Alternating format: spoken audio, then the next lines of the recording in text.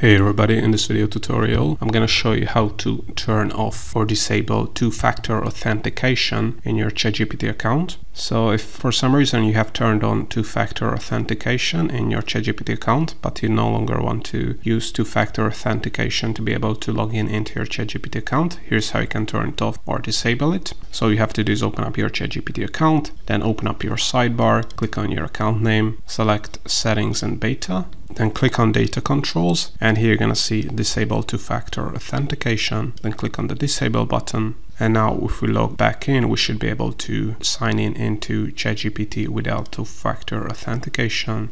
And yeah, we were able to sign in without two-factor authenticating, without using our phone. So all in all, this is how you can turn off or disable two-factor authentication in your ChatGPT account.